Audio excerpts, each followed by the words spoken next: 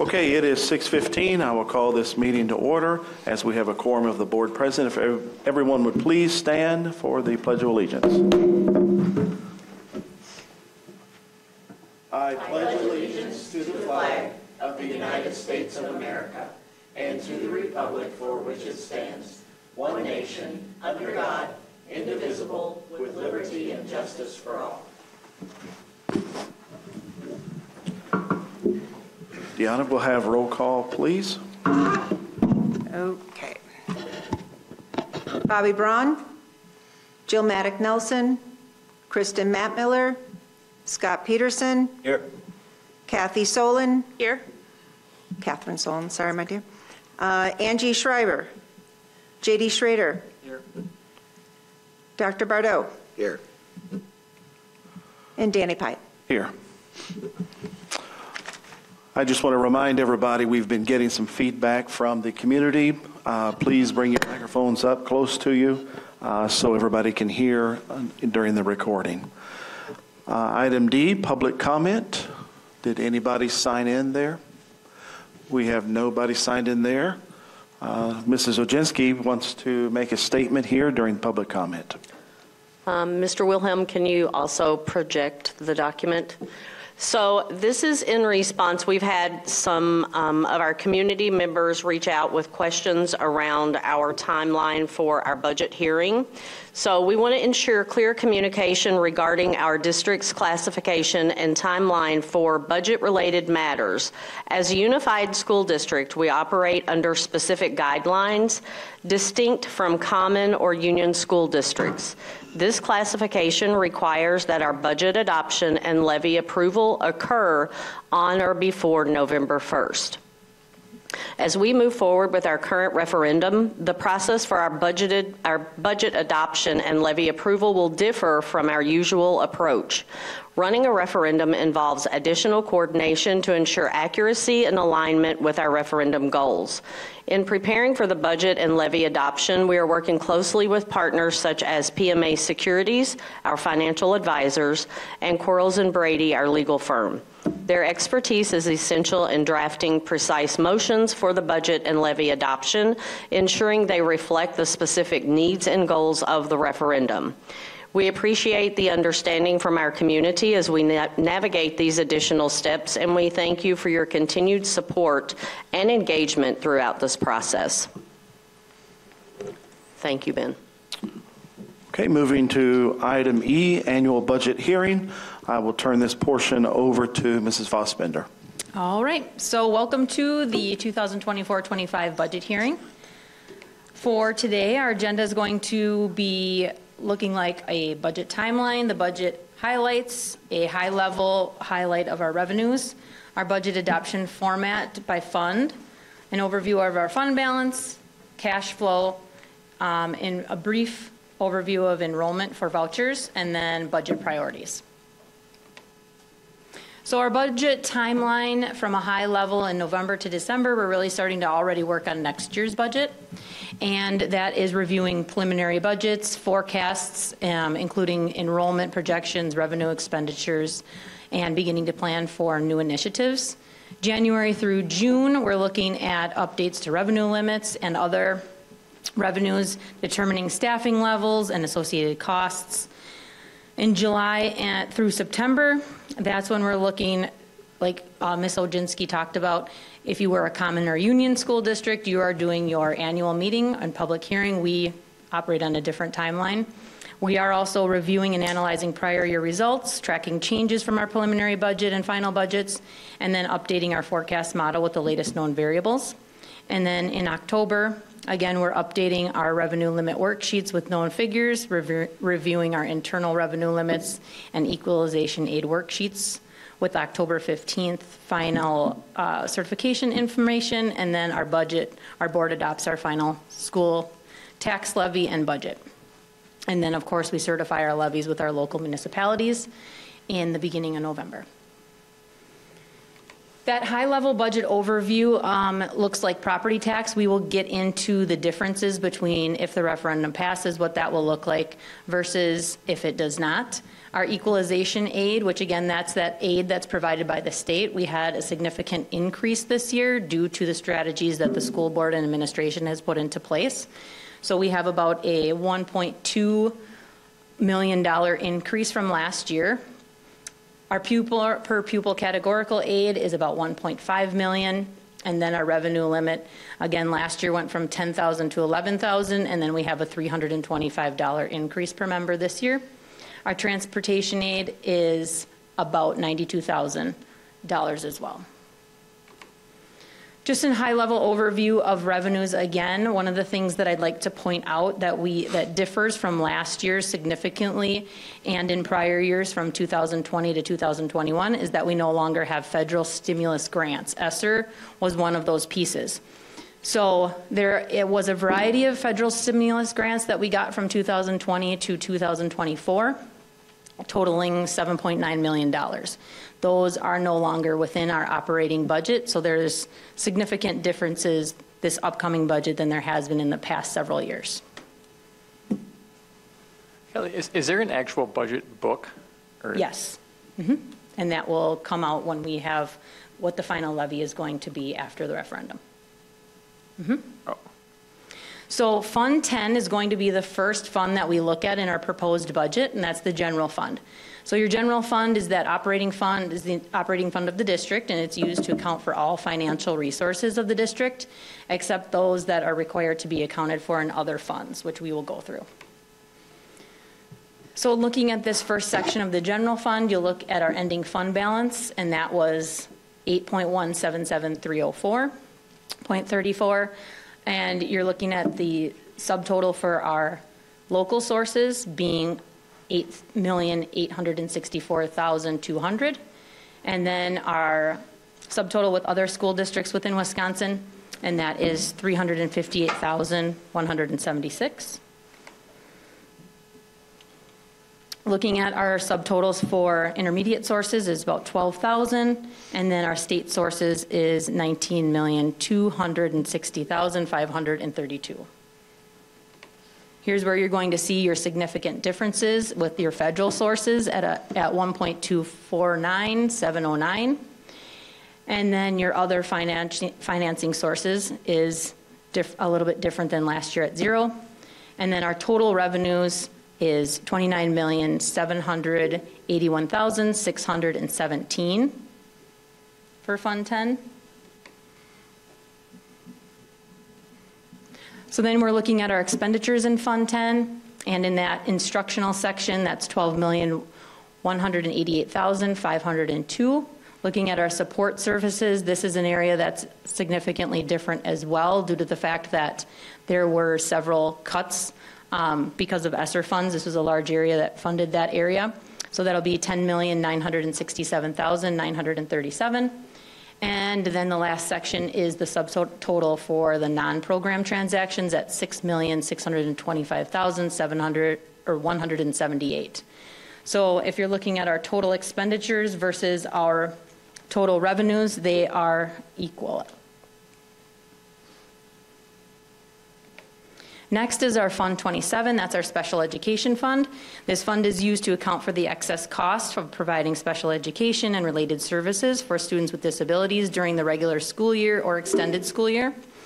The revenue sources here are your federal IDEA and preschool grants, state categorical aid, Medicaid reimbursements for student-based services, and support from the general fund. That support from the general fund is the Fund 10 to Fund 27 transfer amount. That's determined by subtracting the fund expenses from state and federal education revenues. Mrs. Fossbender, could you wait just 1 second? 624 will show a board member arriving. Thank you. And then in this fund, there's no fund balance or deficit that can exist in this fund, so that's why there's that transfer. So in looking in revenues, you'll see that transfer from Fund 10 is $2.583,776. And then moving down to intermediate sources differs a little bit from last year at 0. Moving on to state sources, it's 1.2 million. And federal sources is $776,726. And your total revenues come to 4.56, or $4,560,502. And then that equals, looking at expenditures, you can see that our instructional expenditures are $3,248,422. Support services is $820,240. And then you'll see that our total revenue and expenditures equal. The next funds we're going to look at is Fund 21. That's the special revenue fund for donations and fundraising. Remember, this account, or this fund, is used to account for the proceeds of donations and fundraising. Expenditures are limited to specified purposes related to district operations. And there may be a fund balance in this fund. So this is funds 21, 23, and 29. And our revenues are expected to be $25,000. That always varies every year. And then the total expenditures are $136,102. The next two funds is Fund 38 and 39. We are currently not using Fund 38, which is that non-referendum debt service fund. We will be, if the referendum passes, using Fund 39, which is your revenue debt service fund. So on the top, you'll see if the referendum fails, you will have 0 in Fund 39. And if the referendum is approved, you would have revenues of $2,876,269 and expenditures of $2,300,047,250. The next funds we will look at is Fund 41, 46, 48, and 49. So this dot should be down here. Fund 46 is the one that we have been utilizing. That's the long-term capital improvement trust fund, which we've talked about quite significantly for the past several months, looking at our focus to build a long-term capital improvement fund and also be able to capitalize on state aid, reducing taxpayer impact. And then if the referendum passes, we would be using Fund 49, which is our capital projects fund. So on the next slide, you'll see that if the referendum does not pass, we would have only Fund 46 money in there with total expenditures of $1.7 million. Mrs. Fossbender, just let the record reflect Kristen coming in at 628. Thank you. And if the referendum passes, that is what the budget would look like at the bottom, with your total revenues of $27 million and expenditures of $21,700,000. So how much is in Fund 46 alone? Which line is that? The top. So one of the things I'd like to point out on the top here is that we had a really significant fund balance or Fund 46 transfer from Fund 10, which is $2.5 million. And the reason for that is because there was a significant amount of ESSER funds that had not been spent in 3 years and would have been lost at the end of the year if they were not expended. So we did a significant amount of aligning the budget to ensure that these funds were utilized, which created a significant amount of money that we were able to transfer into our Fund 46 to gain interest for the district, and then also additional state aid, which doesn't mean it's additional money for the district. It just means that it is lower taxpayer impact, which has been something that we've been focused on significantly. So if you spend Fund 46 and the referendum passes, does that get even more state aid, or is that? Once your funds are in Fund 46 and you spend it, you don't get state aid on it, but when you are transferring it from Fund 10 to Fund 46, you get state aid that next year. Now, if the referendum does not pass, as you see on the bottom, you would not have additional spending. So you will lose additional aid from passing the referendum if that does not pass.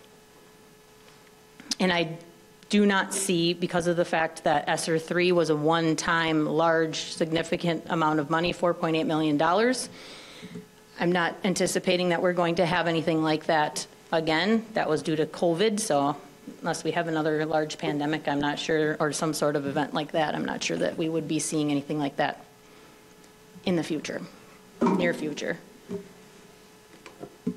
The next fund is Fund 50. That's our food service fund. These funds are used to account for and report transaction of the district's food and community service activities. No K-12 instructional or instructional support related functions are recorded here. All revenues and expenditures related to pupil food service activities are recorded in this fund. A fund balance in the food service fund is permitted. There may be no deficit in the district's food service fund. Any food service fund deficit resulting from student food services must be eliminated by an operating transfer from general fund, which is very similar to the Fund 27, but we don't have that issue. We actually have a fund balance that we will be looking to improve our food service programs, as well as, if the referendum passes, how we can utilize that within the new buildings. So Fund 73 is... Can I ask a question on that? If the referendum passes, we can use Fund 50? For certain related funds that would qualify from Fund 50. Because historically, correct me if I'm wrong, we've had to spend down from Fund 50, correct? Yes. Which has at times been a challenge, although it sounds like it shouldn't be, but so we Correct. can utilize those funds where it fits. Yes, I think that it's all in alignment with what our priorities are, which are optimal, healthy food for our children. So looking at what are we currently serving them, and then what would the facility needs be that would be allowable from that fund, and then really trying to optimize all of the funds that we currently have to fit the plans that we have in the future. So the next fund is Fund 73. That's your employee benefit trust or other post-employment benefits. So this fund, in 2006 and 2007, an employee trust fund was created. This was a result of the Governmental Accounting Standards Board Statement 45 that requires school districts to provide more complete and reliable financial reporting regarding post-employment benefits for their employees. The statement addresses the costs and future obligations incurred when post-employment benefits such as health insurance are provided for retirees. The district was required to determine the OPEB liability for financial reporting through the actuarial valuation. Contributions can be made to the trust to pay for future post-employment benefits, and the contribution is eligible for both equalization aids and categorical aids. So a little history here. The district made its last payment to the OPEB portion of the trust, and there are sufficient funds within the trust to cover all future post-employment health benefits. Funds within the OPEB portion are managed by PMA and invested with Wisconsin Investment Series Cooperative. In 2012 and 13, the school board revised the OPEB benefit for teachers and support staff, thereby significantly reducing the long-term liability of this benefit. The benefit was changed from a defined benefit plan to a defined contributions plan for teachers that was eliminated after the 2014-15 school year for support staff. A premium-only retiree health reimbursement arrangement was established with Mid-America. Annual contributions are made to eligible staff and placed on a fixed annuity. Employees have the ability to manage their account and can transfer their funds to various investment options. The board approved expanding the HRA to include reimbursement for unused accumulated sick leave in 2017. This benefit was made available for both teachers and support staff. Finally, the most recent change to the plan occurred in 2021 to expand the benefit to include health premiums and all eligible reimbursable medical expenses. So you'll see here that in the PMA account, the beginning balance was $352,158.09. The ending balance was $317,279.14, which is significantly down from last year because people are growing out of that plan. Mid-America started at, the beginning balance was $2,200,274.70, and the ending balance was $2,152,611.87, for a total of $2,469,891.01. The next fund we'll look at is Fund 80. This is our community service fund. This fund is used to account for activities such as adult education, community recreation programs, elderly food service programs, non-special education preschool, daycare services, and other programs which are not elementary and secondary educational programs, but have a primary function of serving the community. In our district, this fund is used for the Community Aquatic Center. The expenditures from the Aquatic Center are offset by revenues generated through user and membership fees, rentals, class offerings, and donations. So the total revenues are $486,500, and our expenditures are equaling that. Fund 91, 93, and 99 is not something that we have in our district, but these funds are designated for programs that are outside that our district may host or offer to other districts. This is programs such as RVA. Medford School District has RVA, so they would have funds such as this. This is our fund balance allocation. So as you can see, our dental is at $479,801.05. We have unspent common school funds of $94,399.46.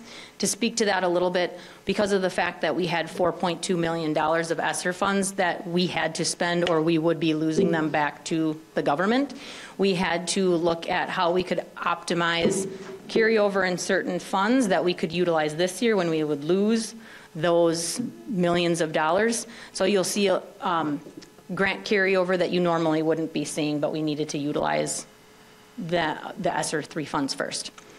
So HRA, you'll see that's at $1,308,668.68. We have cash flow and emergencies in the unassigned fund balance of $5,636,466.86.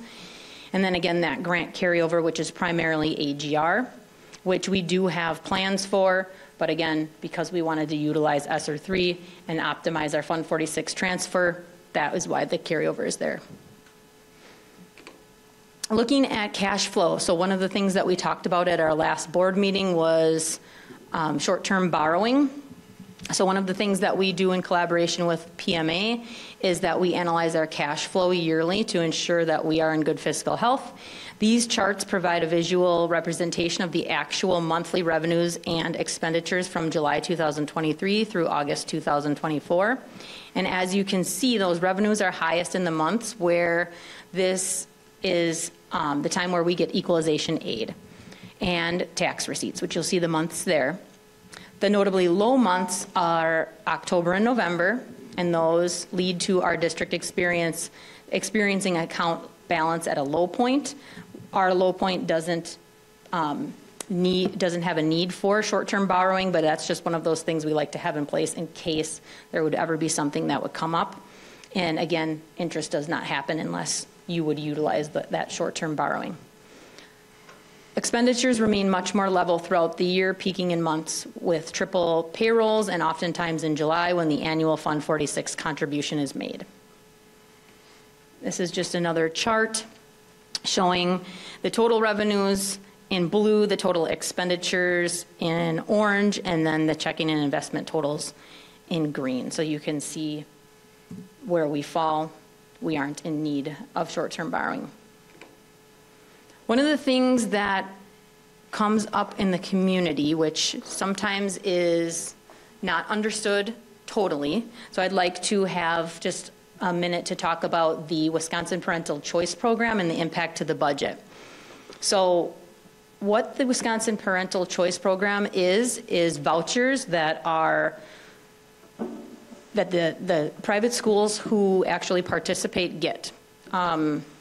All Saints is not one of those programs. Peace Lutheran is. And then we have additional ones. We have Shepherd's Watch, which is as well. And then there's a whole list on DPI of which ones, but those are the ones that are closest to us. So one of the things that's misunderstood about the amount of vouchers is that it is on our district's tax levy. So that is money that actually does not support our district. It goes directly to the voucher private schools. So on our tax levy that we'll talk about tonight, there's $1.5 million, almost $1.6 million of tax levy that is going on to the mill rate. So that is for private schools and the parental choice program. And again, All Saints is not part of that. Peace Lutheran and Shepherd's Watch are. How much is going to Shepherd's Watch?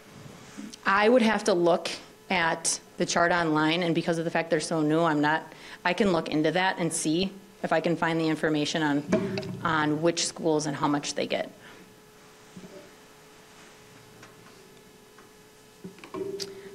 So next we'll talk about mill rate. We won't go too far into depth, but I have some historical charts that I'd like to show you. So two things that significantly impact the mill rate are equalized valuation and equalization aid. So remember, the equalized valuation refers to the total taxable value of all property within the school district. And remember, we have 19 municipalities, some in Shawano, some in Marathon, and then some in Langlade. This ensures uniform property assessments across the different municipalities. This is important because property values can vary significantly between local assessors, so the state equalizes these values to create a fair and consistent comparison across the state. The mill rate is the amount of tax per $1,000 of property value that a school district needs to collect to meet its budgetary needs. It is calculated by dividing the total amount of money the district needs to raise through property taxes, which is the levy, we'll talk about that later, by the district's equalized valuation and then multiplying by 1,000. One of the things that in our 19 municipalities is that our equalized valuation increased, and you can see that increase on the screen. So it increased pretty significantly, which again, when that increases, then your mill rate decreases.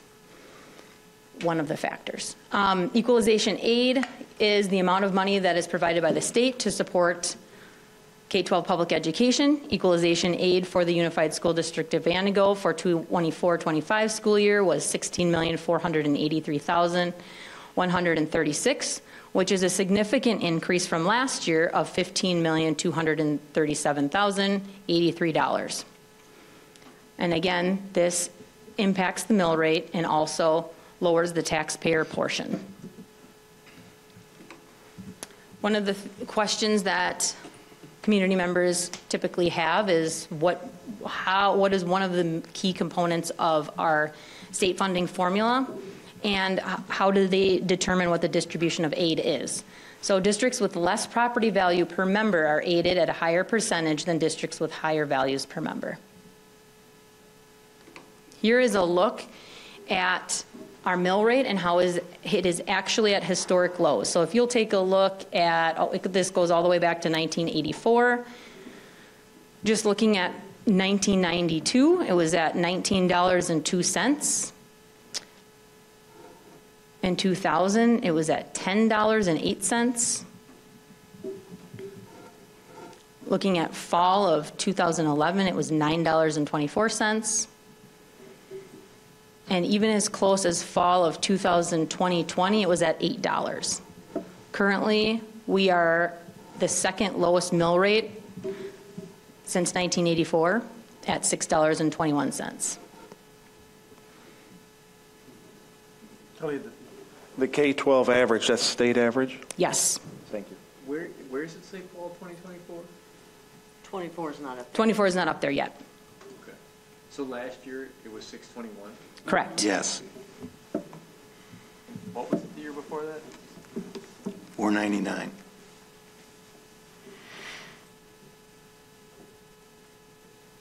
Now remember, between 2022 and 2023, the legislator increased the revenue limit from 10,000 to 11,000 per member. So you will see a significant increase because the year after that is when you get aided on that increase.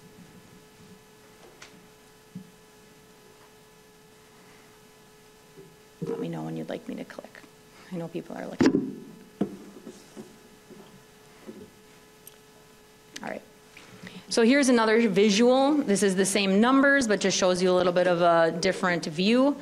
So even with the passage of the referendum, our 24-25 mill rate would be the fourth lowest on record, demonstrating this school board and this administration's commitment to maintaining fiscal responsibility while addressing the needs of the district.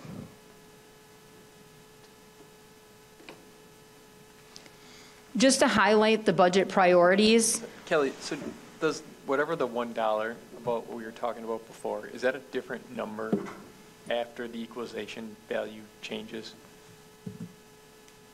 can you, I can answer it, yeah. Answer's yes. I just wanted to understand what, yeah. We had told people that we were going, we were at 621, and we said, if we do this, it's going to go up $1. It's going to go up 95 cents Okay, so you're saying it's going to go up 5 cents less? than what we projected. Because the. Equalized value went up. Okay. And are we still technically a low property value district, even though our values went up so much? Yes. Yes, because it's based on what we get per child. We were 10,000 per child, and then in the last biennium, they made it 11,000, and low spending districts could also add 325 more dollars. That's the right number, correct? This year, yeah, not last year. Yeah. So we went to 11,325. Then it jumped from 499 to 621, and that's what we're basing everything on. This referendum is on the 621. Now, it's going to go up 95 cents if we pass the referendum Instead of the $1. instead of the $1. Yes. And if we didn't qualify, meaning if how our district falls within the state funding formula, the amount that we would pay on our mill rate for this referendum would be significantly higher, over $2. So it is a significantly lower mill rate than what other districts would see. What happens in the second and third, the later years of the referendum? Or is That's that- why Eric's here. He's going to make a presentation once we get into where we have a motion for the budget. Okay. He's going to be available to ask, for all board members to ask and get answers to questions. All right, so just to summarize the budget priorities that we've talked about over the last year of us being with you, we are working on leveraging grants to minimize lower taxpayer impact, maximize state aid, and then maximize our student achievement. We are also looking at prioritizing our facilities and infrastructure, safety and security, sustainability of high-impact programs with data to support that, and then maximizing our state and federal funding. So this slide is going to also pull us into our next meeting, but these are how the levies will break down when you make your motion on the levy. So if there is a failed referendum, you'd be looking at Fund 10 of $8,774,000, and then just as usual, the Fund 80 would be $300,000 for a total levy of $9,074,000. If you had a past referendum, again, your Fund 10 would be $8,774,000. Fund 39 would be $2,876,269, and then same for your Fund 80 at $300,000 for a total levy of $11,950,269.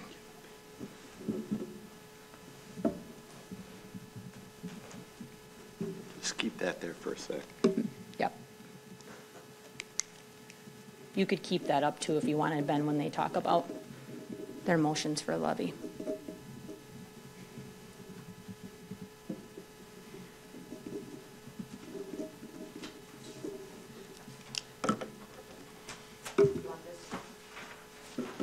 Sure.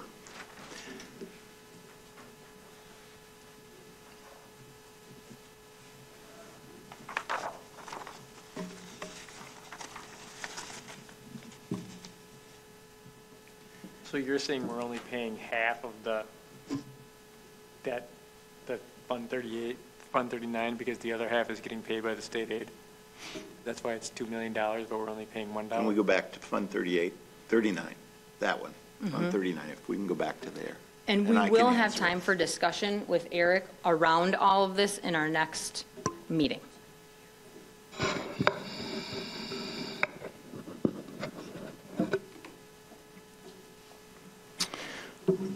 Okay, So we look up there at Fund 39, and you see that if it doesn't pass, there's nothing in it.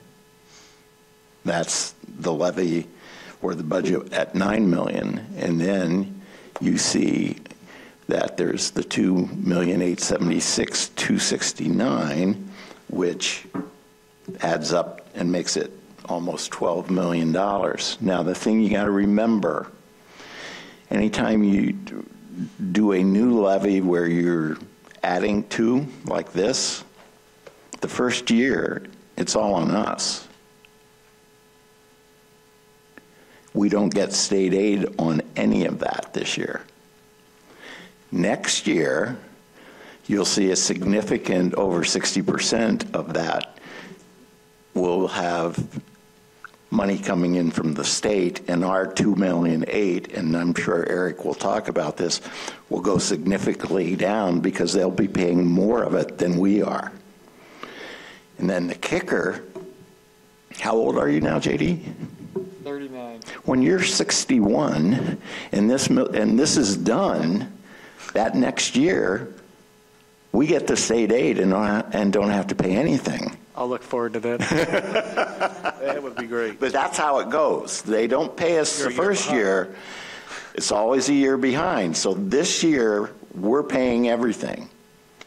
And then starting next year, state aid kicks in. And that's why we've said all along, we're going to pay about 31 million, and they're going to pay about 49. 49 of principal and interest over Yeah. the life of the bonds. Yeah. I was trying to do the math towards 80 million. Didn't want to make a mistake. But yeah, this year it's all on us, and then state aid kicks in for the next 20-some years. And what Eric has done, and he's going to tell us about, is he has planned it out based on the 610 and the 95 cents, 716, and it'll basically go like this the whole way. However, what will happen as equalized aid comes in, every once in a while, it will dip. Now, of course, if we get at some point where we have a biennial budget which allows us to increase our state aid, the smart thing, of course, is to do that. And the other thing we have to remember is if we had not lifted our low 10,000 up to the 11,000, we wouldn't even be eligible for this. And we didn't know that at the time. So we actually got lucky that we did what we needed to do for the best for our kids and our teachers. I'm talking about the program where the state's doing so much for us that they're. So you're saying if you don't take your full low revenue and We wouldn't have qualified. you can't get extra money for building referendums. That's what we were told. Well, that's where Kelly said it would have been $2 too higher on the mill rate because we qualified for this special program. Okay. So when does it get into the part where it's tertiary aid and secondary aid and different percentages? Is that during your part that always comes up at some point? I think Eric is. Yeah. One of the things we have to remember too, though, is there's two tertiary and a tertiary that you don't get aided on. We are nowhere close to that. So the tertiary that we would qualify for, we still get aided on. It's just at a lesser rate, but you still maximize all of your secondary aid reimbursement, and you're moving into tertiary, which is less, but you're still getting state aid on it. Can we go back to this slide with Fund 46? Because I always like to talk Fund 46.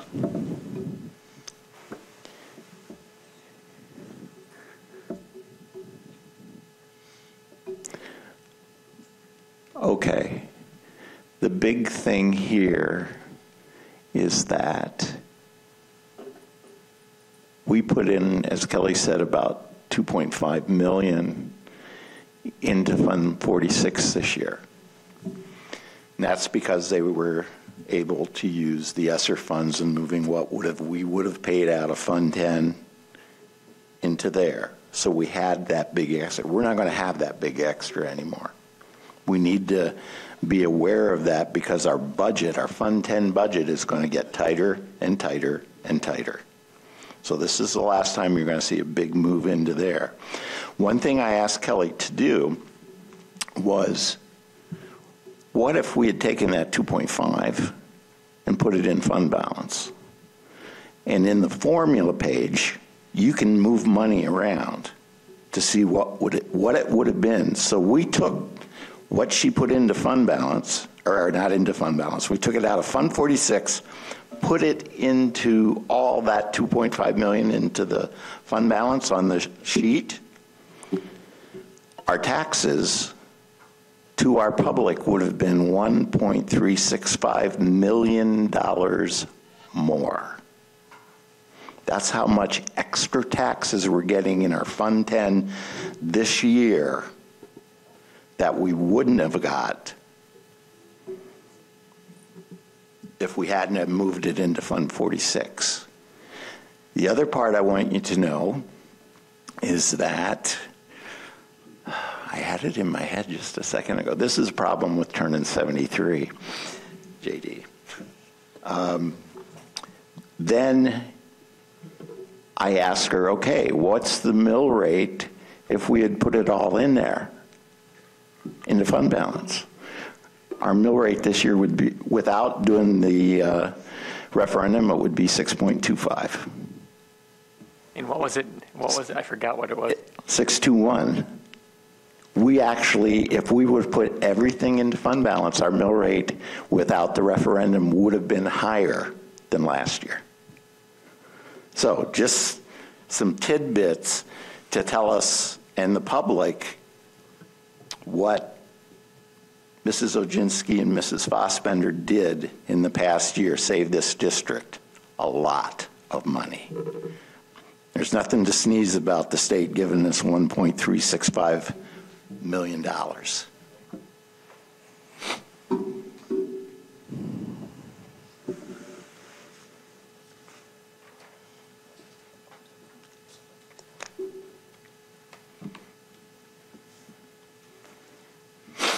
All right, so if there's no more questions, this tax levy will have further discussion on in the next meeting as an agenda item for setting the levy, and then also adopting the two budgets that were presented, which are attached in the next meeting. Are there any other questions for Mrs. Fossbender on the presentation that is before you? If there are no other questions of the annual budget hearing, then I will entertain a motion to adjourn this meeting. Move to adjourn. Motion to adjourn by Dr. Bardo. All in favor of adjournment of this budget hearing meeting, let it be known by saying aye. Aye. Aye. Any opposition? This meeting is adjourned.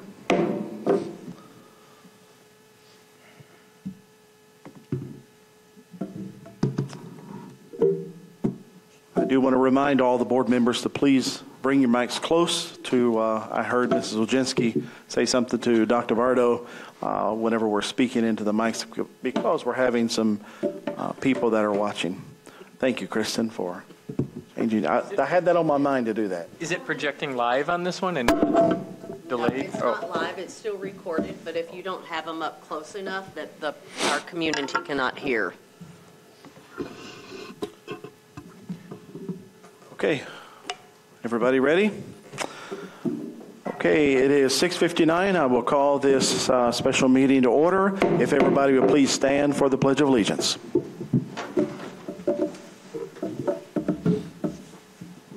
I pledge allegiance to the flag of the United States of America and to the republic for which it stands, one nation, under God, indivisible, with liberty and justice for all.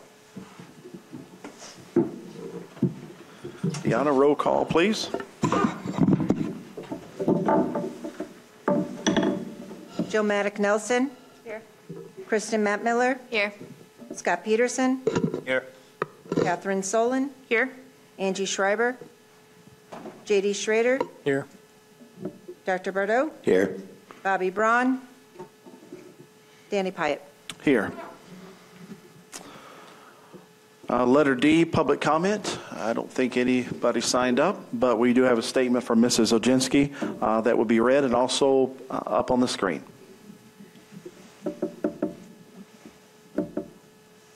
Thank you, Ben. We want to ensure clear communication to our community regarding our district's classification and timeline for budget-related matters. As a unified school district, we operate under specific guidelines distinct from common or union school districts. This classification requires that our budget adoption and levy approval occur on or before November 1st. As we move forward with our current referendum, the process for our budget adoption and levy approval will differ from our usual approach. Running a referendum involves additional coordination to ensure accuracy and alignment with our referendum goals. In preparing for the budget and levy adoption, we are working closely with partners such as PMA Securities, our financial advisors, and Quarles & Brady, our legal firm. Their expertise is essential in drafting precise motions for the budget and levy adoption, ensuring they reflect the specific needs and goals of the referendum. We appreciate our community's understanding as we navigate these additional steps, and we thank you for your continued support and engagement throughout this process. Okay. And Danny, we do have a copy of that for you for the newspaper for your print. Is it a different statute, just the one that was going around on Facebook that was for common school districts instead of unified? You should put in the statute number so people can look. There's a different requirement for common and union schools than a unified school district. Yeah, I think it'd make people feel better if it. I think it's all, last time I checked, don't quote me, but you just scroll like, It's all in the it's 120s. all within there. You just Yep. have to read the headings of each paragraph to see if it's talking about which type of school district it's talking about. But it's pretty clear. I haven't been on it as of recent, but the last time I was, you just have to make sure you know what type of district you're reading about. Okay, moving on to item 2. Danny? Yes, sir. Dr. Bardo? The other thing is all the other ones, the commons and the union districts, they have to have an annual meeting in August.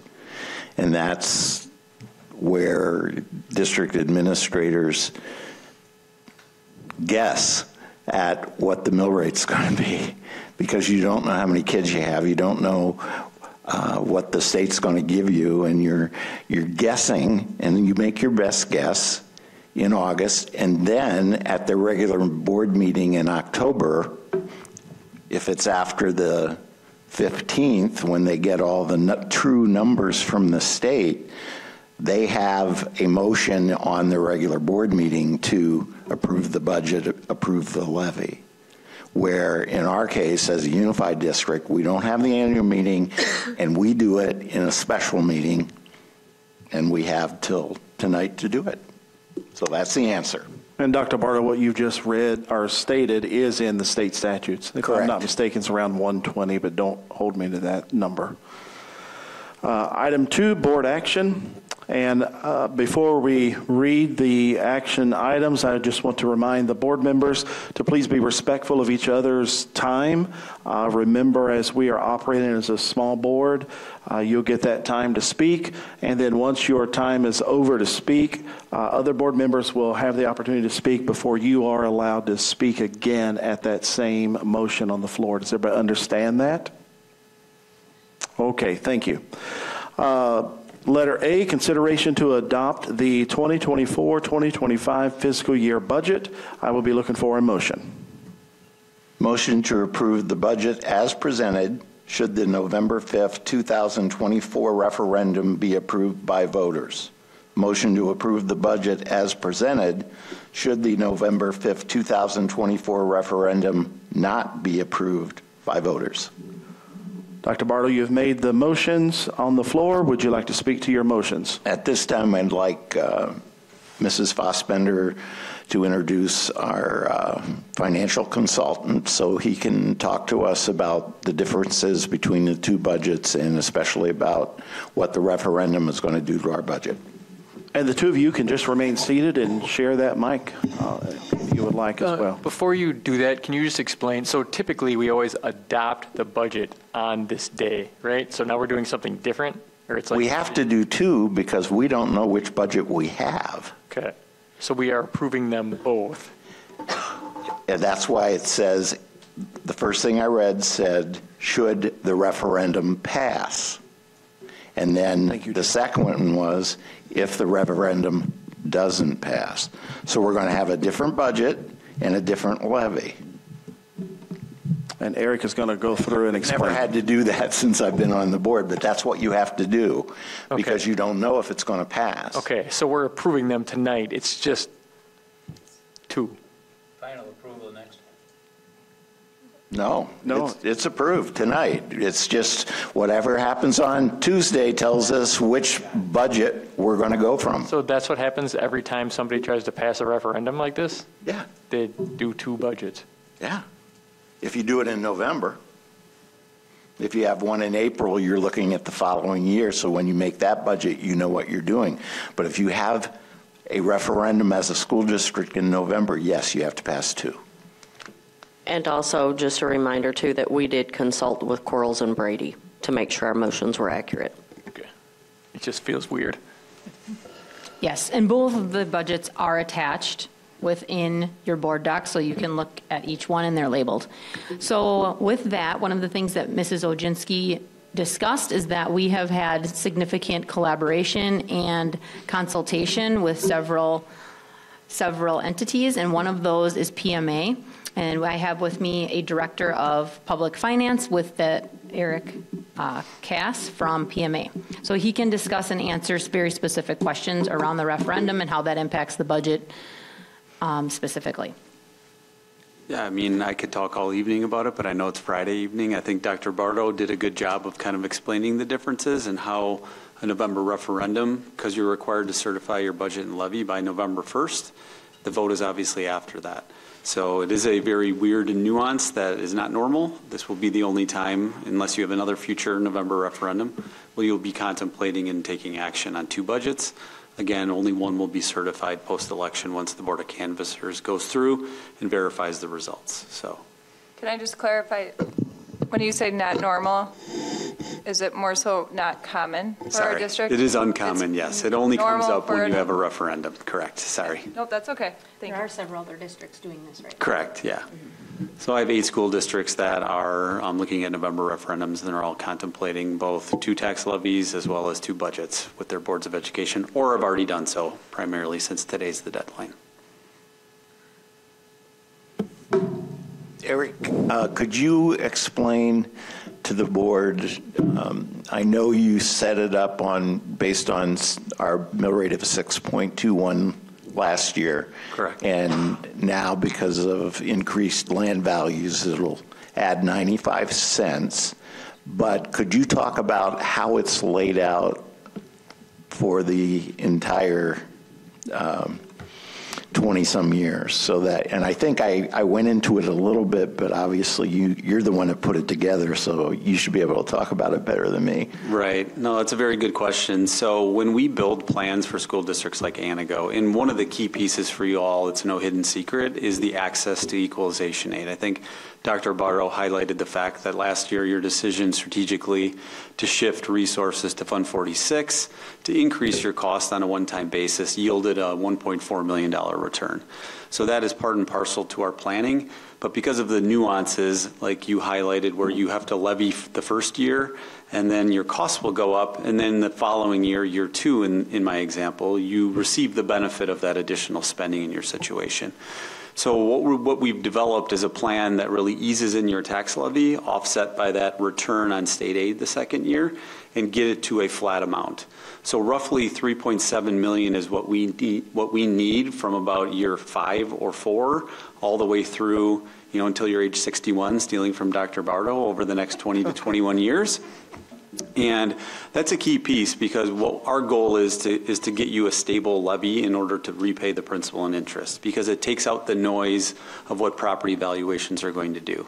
And so our hope, I can't predict what the future is going to hold, and I can't obligate future school boards, but the hope is when your levy is flat for the repayment, offset by equalization aid, which we'll talk more about, is that your mill rate will continue to drop. So the burden is not going to increase, that 95 cents 10 years from now might be 50 cents or 45 cents, all again dependent upon what equalized values look like here for the Antigo Unified School District. So I think that's an important piece, because a lot of times sticking at that 95-cent quotient when values are going up 10%, we know that home property tax bills for businesses and homeowners would continue to increase, and that's really not how we're designing the program. We're designing, if the referendum passes again, around a flat levy that will be stable for the next 21 years. It'll fluctuate a little bit in the early time because we have to phase in the impact of state aid. But once we get that fully integrated in year 5, it'll be flat throughout the remaining repayment of the principal and interest, if that makes sense. So when you say phase in, say that again, you're going to charge more in the first, the local taxpayers pay more in the first 5 years? It'll be after that? The only burden to the local taxpayer is the first year, which is the 95 cents. And then what we're doing in order to repay over a period of 21 years is when the aid hits next year, that increase in aid, because we have to wait a year, we'll inch up your levy for Fund 39, again offset by that amount. So in reality, long term, we're talking about local tax impact of somewhere around that current rate of 2.6 million. But again, it'll be higher in terms of we need more money to repay the principal and interest over that 20-year period. By statute, that's the length and duration we can go out. We don't have any flexibility on that. So it will inch up a little bit until it gets to the full 4-ish million in year 6. It's not going to go from 2.8 this year all the way up to 4 million next year. We kind of phase that in to take advantage of the second year aid coming in to offset those nominal increases until we can flatten it out through the model and keep it flat for years roughly 15 through 21, or sorry, 6 through 21 or 5 through 21. So what happens if the state changes how they aid districts? That's something that we can't predict. I mean, what we've continued to lean on is they created this funding formula that you benefit from or haven't benefited from because of your low spending in 1994, and it hasn't changed since 1994. So that equalization aid formula came at the advent of revenue limits, which were both created in unison in 1994, and there's been no substantial changes to either of those funding formulas, which are distinctly different since 1994. So again, I can't sit here and promise that nothing's going to change in the future. It's talked about every 2 years for every biennial budget, but I think history is our best predictor in that over 30 years it hasn't changed. What do you think the interest rate is going to, I know at the last meeting in the volume you thought it was going to be like 4.25%. Is that still possible now that they're going, I don't know, all around at the moment?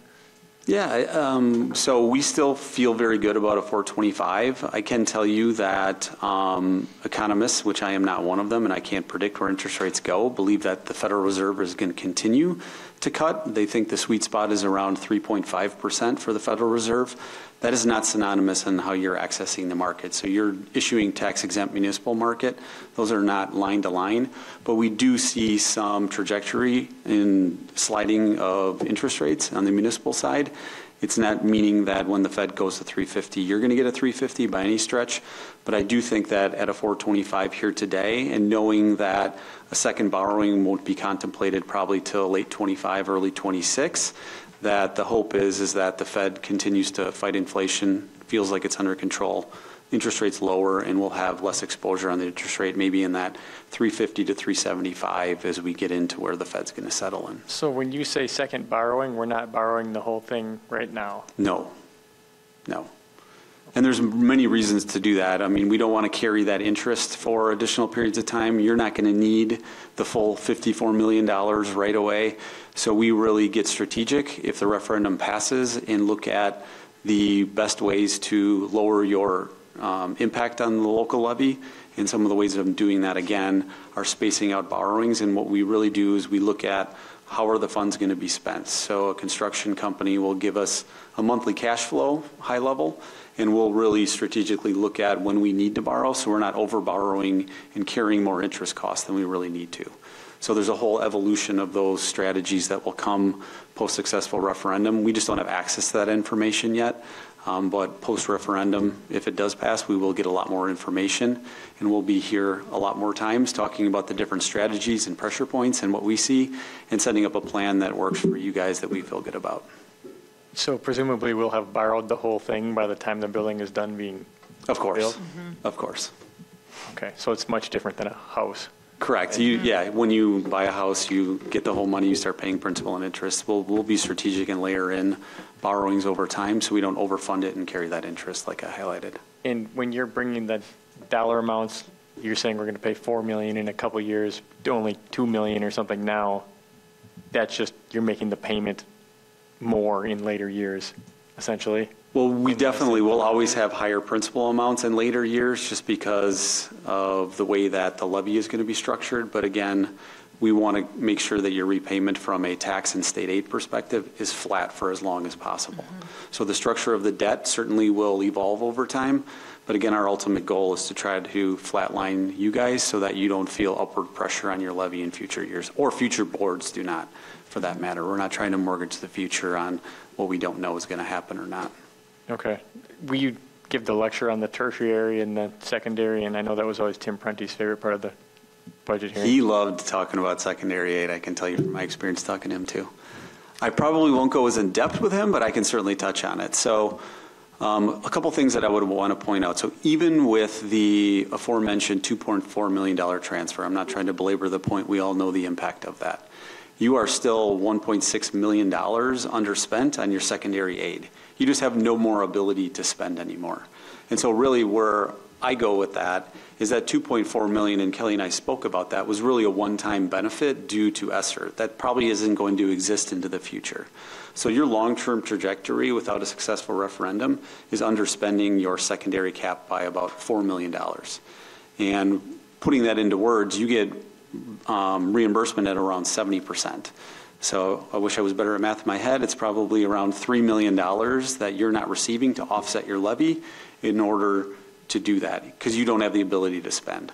So that is maximizing secondary aid. So really, to answer your question more pointedly, long-term, the school district needs to have the resources to expend an additional $4 million in order to maximize as much state aid on the primary, which everybody gets, so nobody talks about that.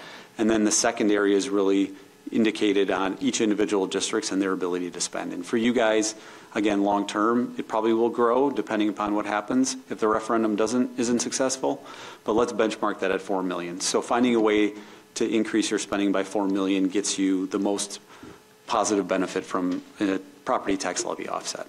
Then as you get into tertiary, as Kelly alluded to earlier, there's two types of districts on the tertiary level. There's the very property wealthy that spend a lot of money. You know, a lot of them are Union High School. I'll point to Arrowhead. They are negative tertiary, it's called. And so every dollar they spend, they give money back to the state of Wisconsin. So they actually lose money from year to year. So their equalization aid, rather than having a trajectory we're trying to get you guys on that's rising, they're declining over time. And what that means is that their local levy is shouldering more of a burden, because in the eyes of the state of Wisconsin, they are spending a lot and they have a lot of property wealth per student. So that's their definition of property taxpayers can shoulder the burden more. You're opposite of that. So even if you get into tertiary, which again is blowing through $4 million of additional spending, just looking at a static point in time of today, you're going to be reimbursed still at 30 cents for every additional dollar above that. So you're getting 70 on that $4 million. If you spend $4.5 million, that $500,000, you would get a 30-cent kickback rather than a 70.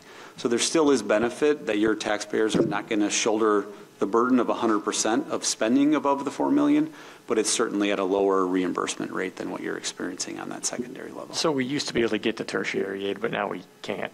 Correct. For whatever reason, we just have less money to spend because we have less students. Yep. I mean, your history is right in front of me. So 23-24, you were $2.8 million below the secondary cap. This year, you're 1.6, but again, that's a little hidden veil of the 2.4 million. I would consider it long-term 4 million.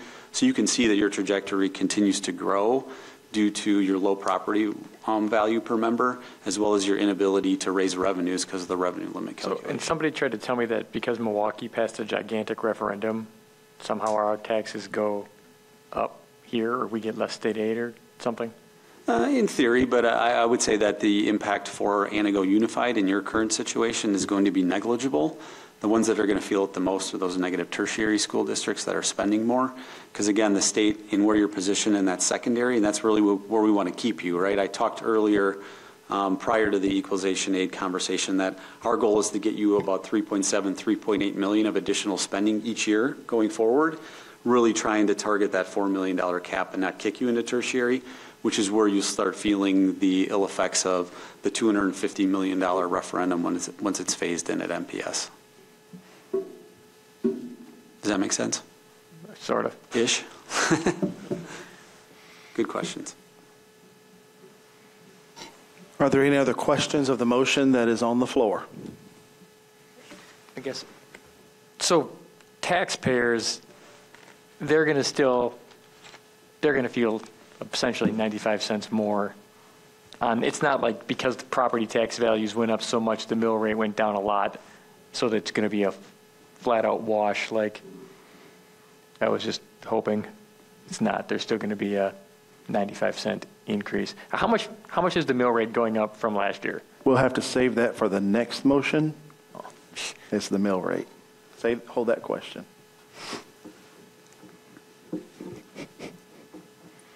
Any other discussion of the motion on the floor?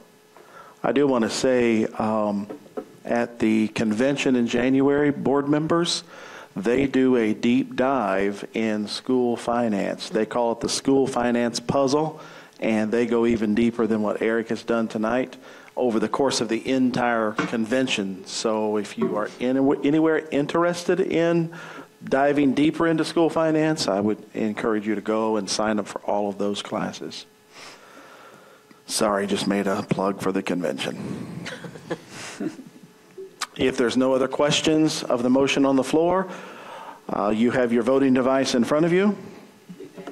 Yes, sir. I clicked one button wrong, and I don't have the names associated with devices. Okay. Could you give me your name and number? My name and number, Pyatt 7. Thank you. And could we get the others? Let's start with Jill. Maddock Nelson, 4. Thank you for bearing with me. Sure. Problem. No dust. Thanks. Matt Miller, 5.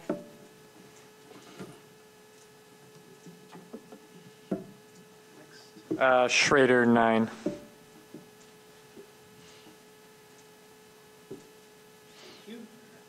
No? Peterson, 6.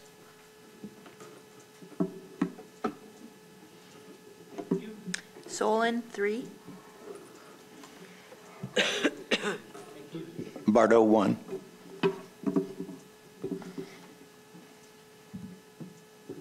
Excellent. Thank you. All right. Are we ready to go? Yes. Okay, the voting device is now open of the motion on the floor.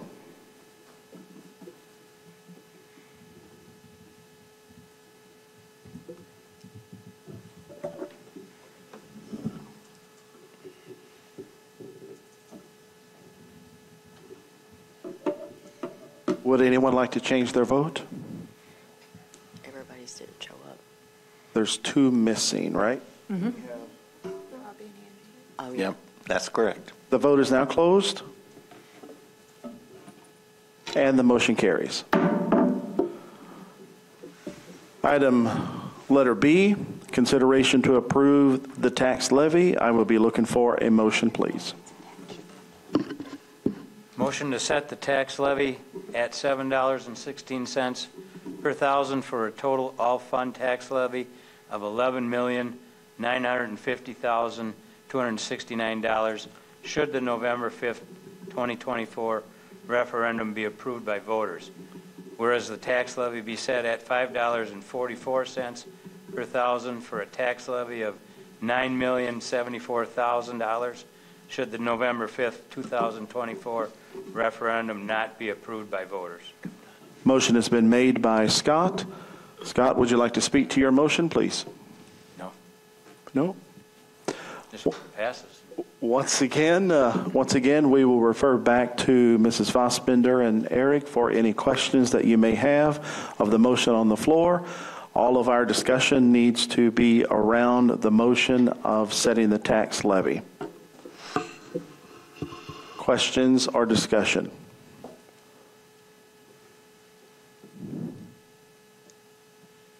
Questions or discussion of the motion on the floor? Will you talk a little, Kelly, about what a taxpayer is going to feel now? If I have your average $100,000 house. So for the referendum, it would be $95 per 100,000 per year. Okay. Which we have been talking about the entire referendum. We estimated a maximum of $1 because we wanted to be the most conservative that we could. So the computation had to do with 0 equalized valuation increase. We know that property values generally increase, but we want it to be as safe as possible. Because those went up about 10%, the mill rate went down to, or the impact would be 95 cents instead of $1 for the referendum impact. Okay, but so normally Tim always gave us the chart of the whole county, and I was always kind of confused, but he showed the value of the taxes going up. So can you roughly, so you're saying that the $100,000 house went up 10%? Well, the equalized valuation. So the fair market value of all of the properties within your 19 municipalities increased. Each one of those increased at a different level because of various reasons. But in total, that's that slide that I talked about, how your equalized valuation went up, meaning your mill rate then decreases.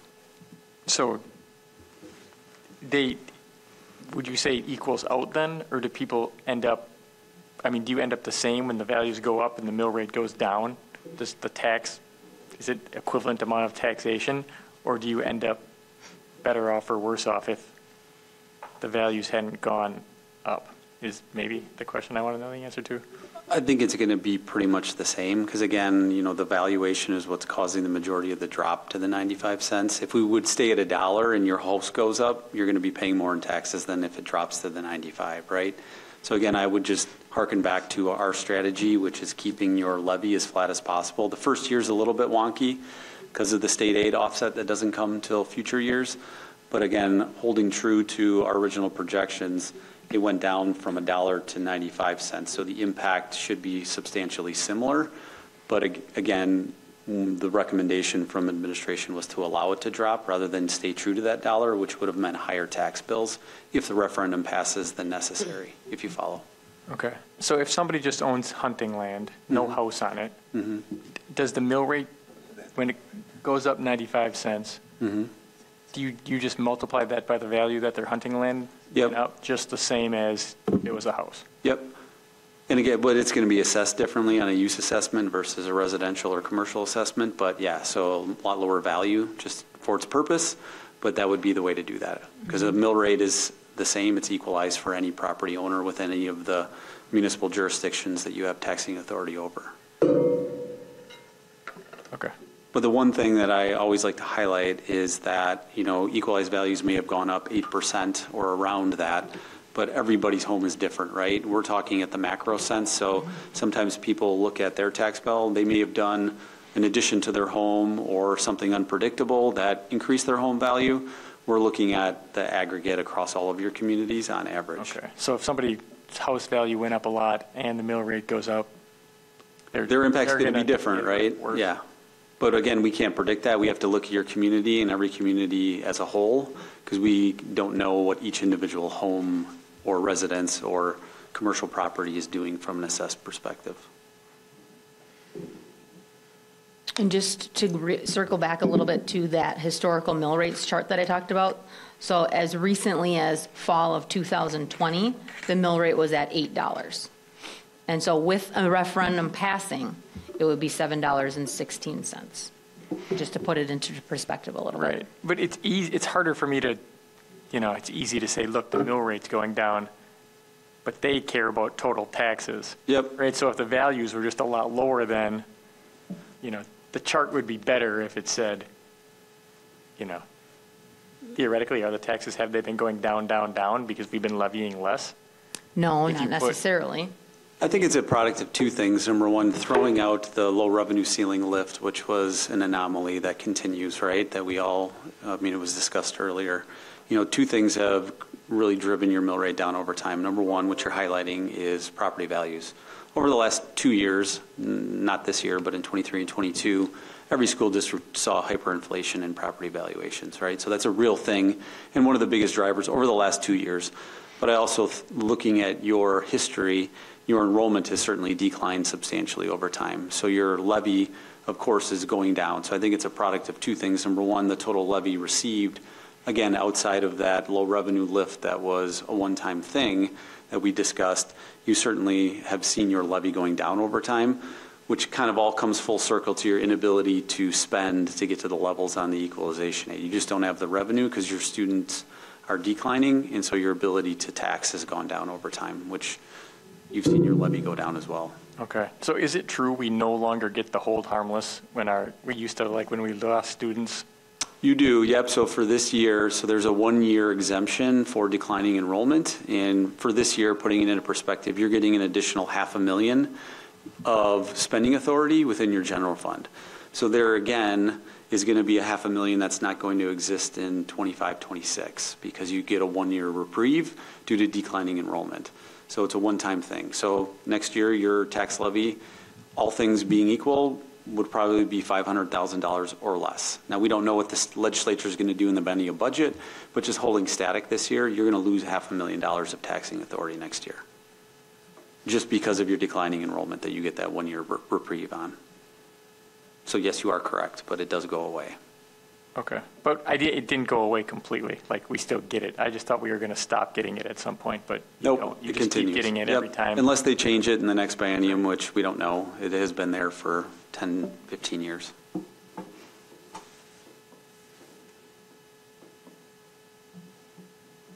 I might be out of questions.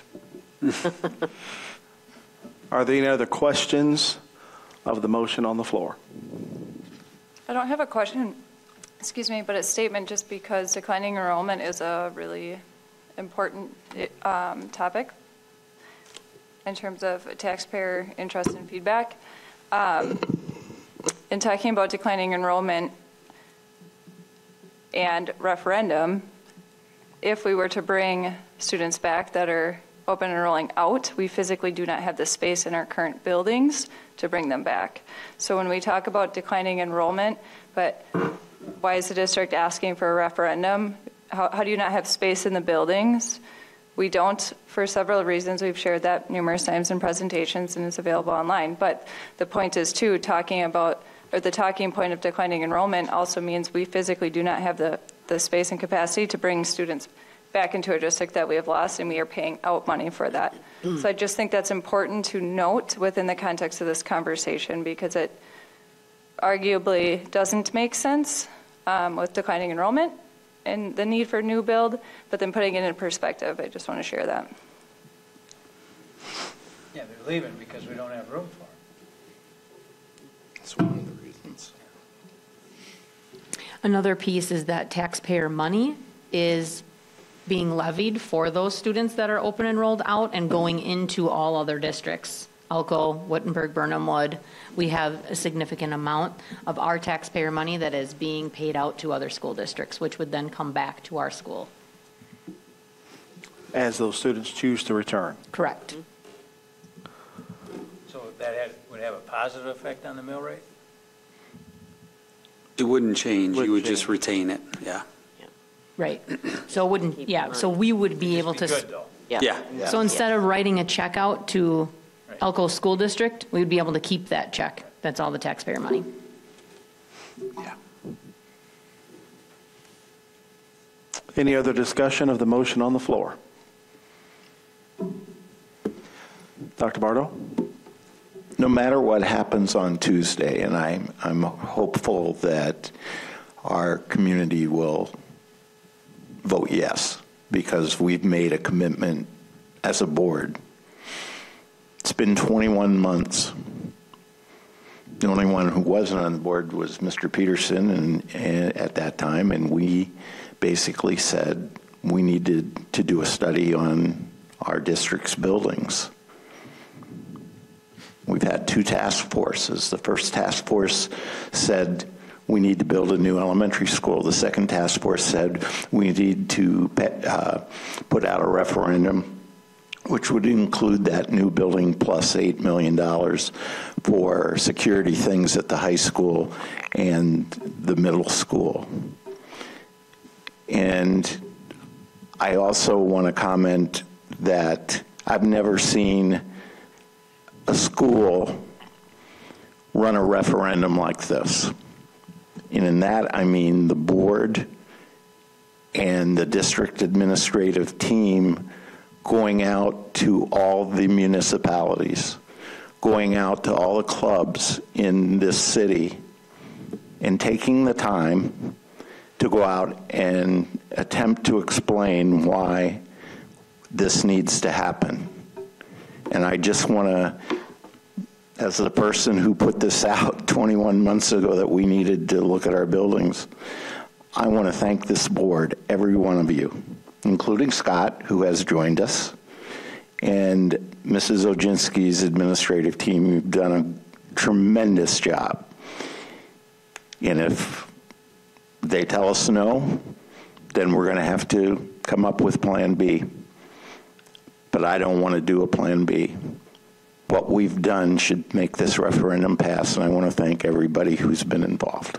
So with that, I'm done talking tonight.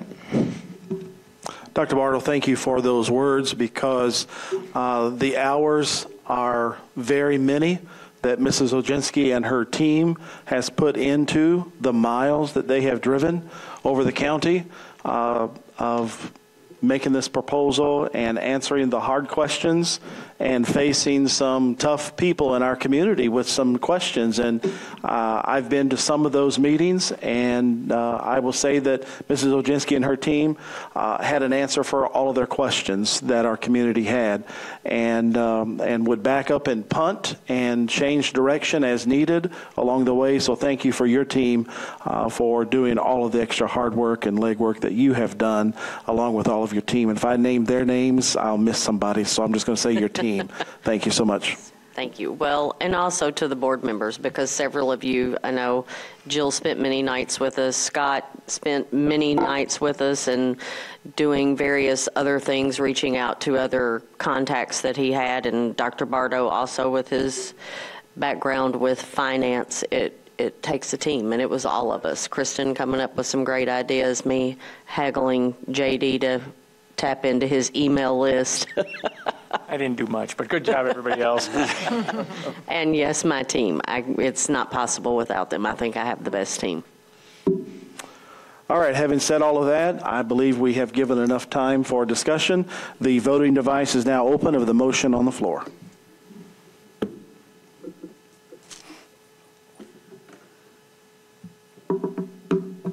Would anyone like to change their vote? The vote is now closed, and the motion carries.